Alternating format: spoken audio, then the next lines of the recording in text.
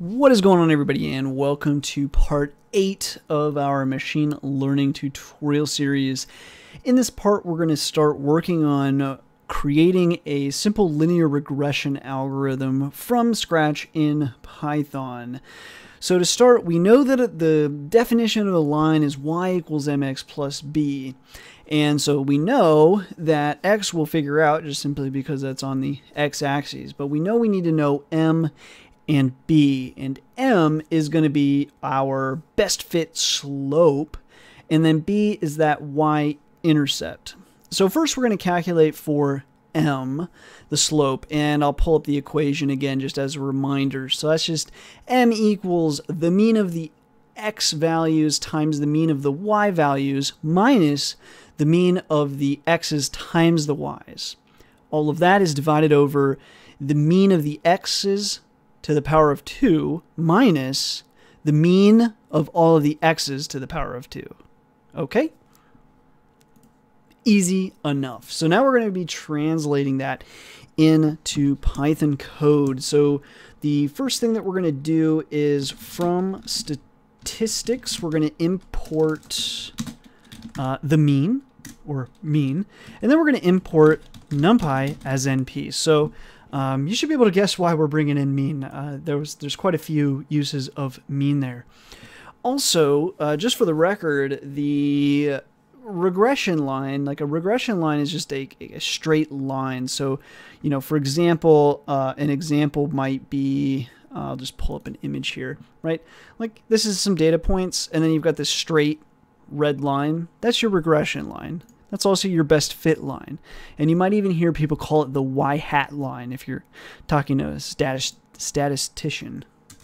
Anyway, now we're going to define some simple values. You can get to the point where you're using real data, but I think the easiest thing to do is to just define some simple data. So we're just going to say x's 1, 2, 3, 4, 5, and 6. Yeah.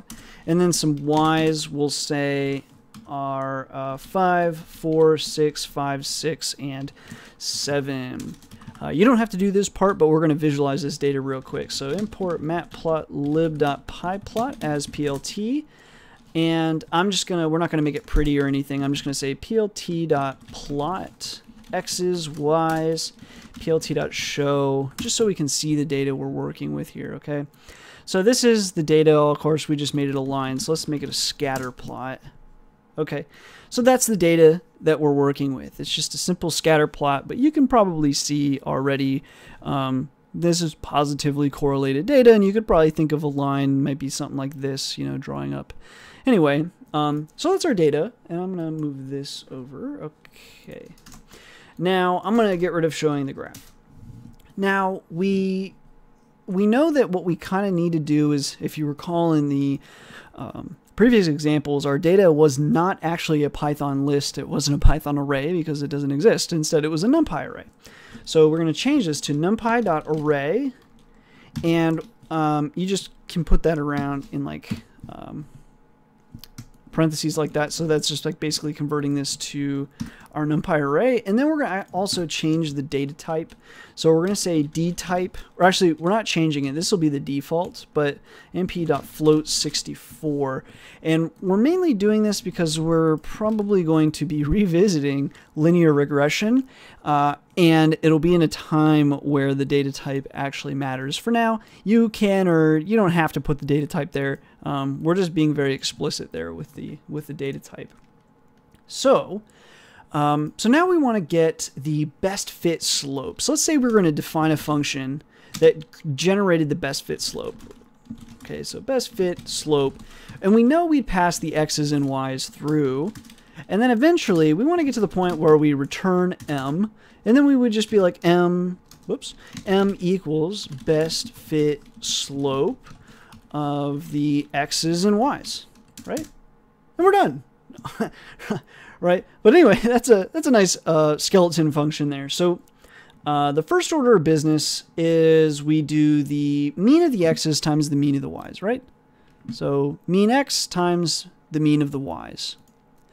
So how do we calculate that? Well, we can start off by saying m equals, now this is not complete, of course, but we're going to say m equals, and at first it's the mean of the x's multiplied by the mean of the y's. Okay? So far so good. What was that next step? Mean of the x's times the mean of the y's, and then it's minus the mean of the x's times the y's. So now what we need to do is add that. So the mean of the x's times the mean of the y's. So that's one variation, or like one of the, I hate to say variables, one of the parts. So then what we're going to do is we're going to put more parentheses, space. You don't have to add the space there. That's definitely not p.8, just making it easier to read because this is kind of going to be a long one. Anyway, minus, and that was the mean of the x's times the y's, right?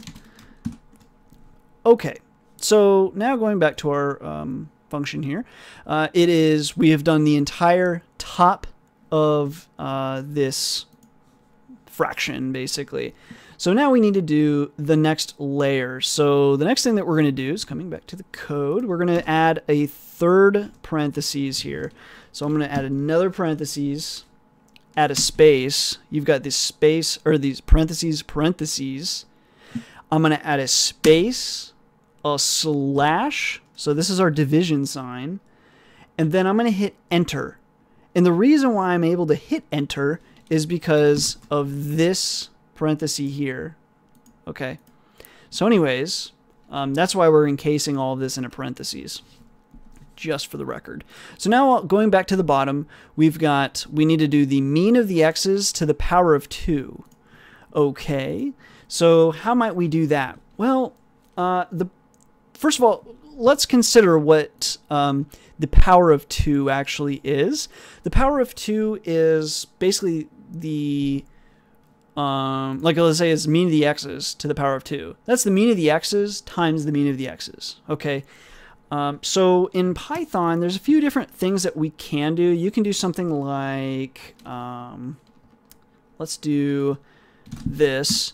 And you could say, a lot of times you can do mean of the x's to the power of 2, like that.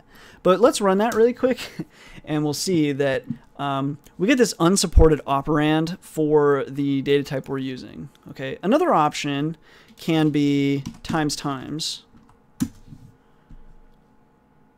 And it looks like that one is acceptable. Another option is mean of the x's literally times the mean of the x's. Okay. Both of those will give you what you're looking for. Now, finally, it was the mean of the x's squared minus the x's squared, or the mean of the x's squared. So for us to do that, and that was minus, right? So this is all 1. So at this point, we're going to go minus mean of the, and this is the mean of the x's squared. So this could be, a lot of times you could get away with this, but I don't think because of our data type we'll do that. Yeah. So, or actually, 2. Typo. What an amateur.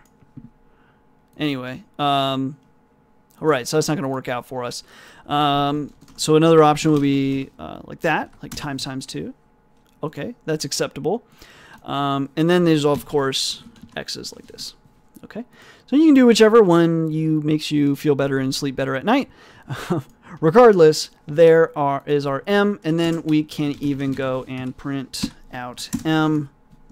Okay, so m minus 15.26 is what we're getting here. So let me see here. What did I'm not content with that. Let's see. That does close all that off. Slash.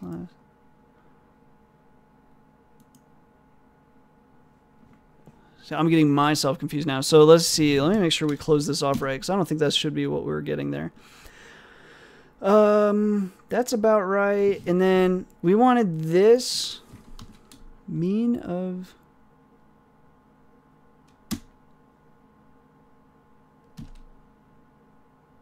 because this whole thing needs to be divided by this whole thing. So the mean of the x is like this. Let's run that one more time. That looks to be more along the lines of what I'm looking for.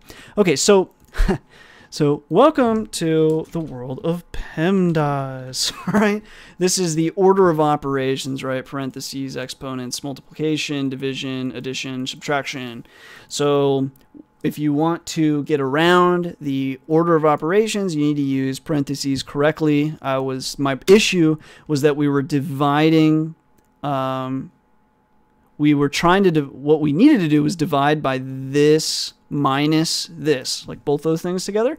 But instead, division was occurring before subtraction. So we were actually doing this divided by this, and then subtracting this from the final answer, which was why we were getting such a large negative number there.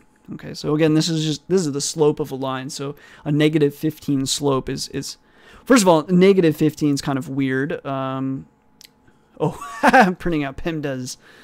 It's weird to have a negative slope to the line where you have clearly a positively correlated data.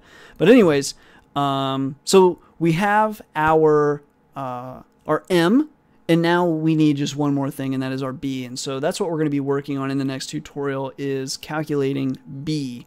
And then once we have that, we can do linear regression. So anyways, stay tuned in the next video. If you've got questions, comments, concerns, whatever up to this point, please feel free to leave them below. Otherwise, as always, thanks for watching. Thanks for all the support, subscriptions, and until next time.